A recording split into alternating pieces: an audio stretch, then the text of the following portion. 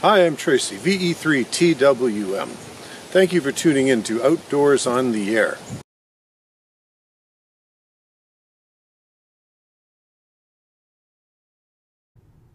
Hi folks, if you like the work that I do, please consider giving this video a thumbs up and subscribing to my channel.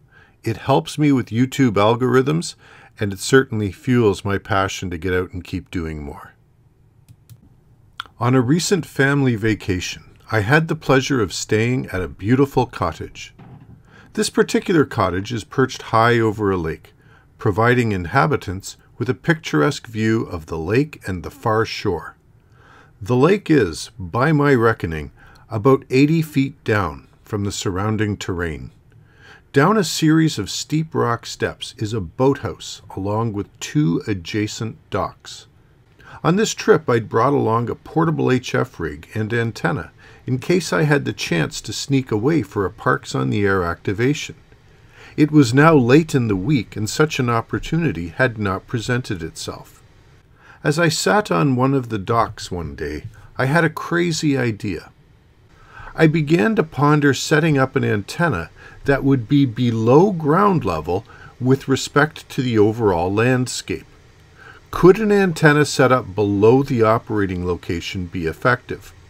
What if I needed to set up an emergency station on top of a similar cliff with no supports above ground, yet one easily accessible below? The idea intrigued me, so I decided to set up a station on the cottage's deck with the antenna sloping down to the boathouse below. I had brought along a couple of antennas with me on this trip, a 45-foot end fed and a 66-foot N9 SAB Mini Windom. I opted for the Mini Windom since I had enough distance between the deck and the railing on the boathouse far below. Better to go for a full-sized half-wave on 40, which is the band I figured I would have the best chance of making contacts on. Using paracord, I tied off one end of the Mini Windom to the railing on the upper deck and dropped the rest of the antenna to the below ground level basement walkout below. I then dropped one end of a 50-foot RG8X cable down, then made my way below to attach the coax and hoist the antenna. At the boathouse, I tied off the far end of the Mini Windom and pulled it fairly taut. While doing so, I was impressed with the quality that Tim, November 9 Sierra Alpha Bravo, puts into his antennas. The wire is kink resistant for easy and fast deployment and teardown. Also, the pressure exerted on the built-in ballon by the tension on the radiators and the hanging coax were no match for the solid construction. I've used this antenna many times now. The more I use it, the more I like it. The antenna was now up. Height above the sloping ground averaged about 20 feet. That's not a good height, even above surrounding terrain. But that's what I had to work with. I went back upstairs. I fired up my Yaesu FT891, set the RF output to 20 watts, and began to cruise the 40-meter band. My initial contact was to a Parks on the Air station in Ottawa, not very far from my location.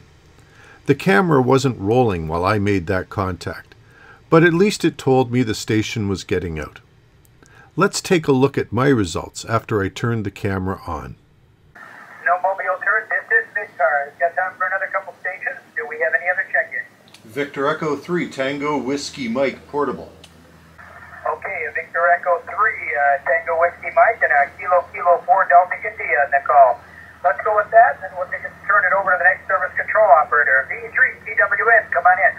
Hey, good morning, George. Listen, I'm sorry I did not catch your call. The name here is Tracy, Tango Romeo, Alpha Charlie Yankee. I'm running a portable station from Lakefield, Ontario, and you're booming into my location. If you wouldn't mind giving me your call on the way back, I can write it down for the log. Thank you, George. Tracy up here in Ontario, Victor Echo 3, Tango Whiskey Mike, back to you. Okay, Tracy, I went over to the vertical. You came up to an S7 to an S8, a beautiful signal.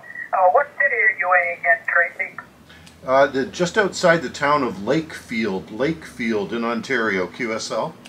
Lakefield, Ontario. I've done a lot of boating up in that area and most of the ports there on the shore, but think I've been there yet. Tracy, my name is George. I'm on the shore of Lake Erie, 35 miles west of Cleveland. Thanks for coming into MidCARS, Tracy. Hey, thank you very much. Really appreciate the QSO. But George, can I grab your call? My call, Kilo 8 Hotel Lima Juliet. I say again, Kilo 8 Hotel Lima Juliet. Got it. Thank you very much, George. Have a great day. Really appreciate your coming back to me. ECARS, good morning, sir. Good morning. The name here is Tracy Tango Romeo Alpha Charlie Yankee. You're coming in here about 15 dB over S9 with a bit of a compromised antenna, and my apology, I do not have your name or your call sign, sir. Could you give that to me on the next go around? Victor Echo 3 Tango Whiskey Mike. Back to you. Okay, Tracy, very good. V3TWM, this is Whiskey America 3, Germany, Italy, Norway. WA3TIN, name is Dave, Dog Alpha, Victor Easy, and we're in King George County, Virginia. Over.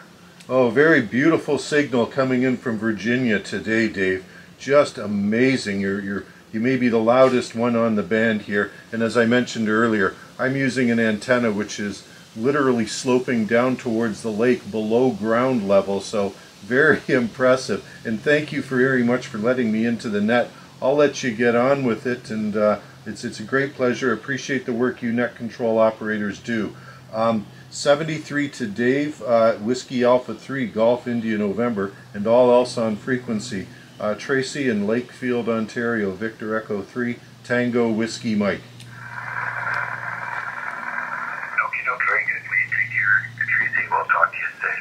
You're listening to the East Coast Amateur Radio Service Network on 7255 kHz. This is station WA3TIN, operator Dave, transferring you from King George County, Virginia. This is November 1, Julie Charlie Whiskey for the 727 Ragchew. I'll bring up anybody like check in, please. It's very common. Victor Echo 3, Tango Whiskey Mike. Yeah, station, go ahead. Victor Echo 3, Tango Whiskey Mike. Yeah, Victor Echo 3, Tango Whiskey Mike. November 1, Julie Charlie Whiskey, that's it. Name here is Jim, it's Japan India Mike. I'll get a Massachusetts, I can call back to you, sir. Okay, let's make sure I got that right. I've got November 1, Juliet Charlie Whiskey. And I'm sorry, was the name Jim as in Juliet India Mike, QSL? QSL, we're in the southern part of Massachusetts, 45 minutes north of the Plymouth Harbor, Roger. Oh, very good then, Jim. My name here is Tracy, Tango Romeo, Alpha Charlie Yankee. I'm calling you from just outside of Lakefield, Ontario. QSL? QSL, Tracy, yeah, I get you about a 5758, good copy, yeah. Nice clean audio and everything, and you stumbled across the Ragchew net, which is out here 7 days a week, and every hour is a different net control operator. And welcome to the Ragchew net, back to you. Well, thank you very much, Jim. It's a pleasure to be here. I appreciate you doing the work that you do, all you net control operators, giving us guys who are out in the field a little bit of a chance to make some contacts. Jim, I'm just set up with a very temporary antenna, kind of a portable setup here, in not a very great configuration in terms of height above ground and that sort of thing, and you're just doing a really nice signal into this part of Ontario here today. November 1, Juliet Charlie Whiskey, Victor Echo 3, Tango Whiskey Mike. Victor Echo 3, Tango Whiskey Mike. Yeah, very good there, Terry. You're doing a good job, like I say. I got a 5758 on you, and very good on the flowers track to you. I seem to have a pipeline scan. What's the radio? What's the antenna configuration? I've got a mini Windom. It's a 40 through 10 meter Windom, and I'm pumping about 20 watts into it from a Yaesu FT891 QSL. Roger, the configuration of the 891, well, I'd just like to let you know, there's a 59 plus 10 for the band opened up a little bit, And you're doing a very good job of configuring the antenna. As you witnessed, on a 40-meter band with little activity and with only 20 watts out, my compromised station made contacts to Ohio, Virginia, and Massachusetts. That's pretty darn good in my estimation. My takeaway from this exercise is that portable operators should not overlook similar options going forward. Weigh your choices carefully, but if it turns out that sloping an antenna down a steep hill away from the operating location is the best one, don't dismiss it out of hand. That deployment could work out better than you think. That's all for this time. Thank you for watching. Now it's your turn. Get out of the shack, get outdoors, and get on the air. 73 from Tracy, VE3 TWM.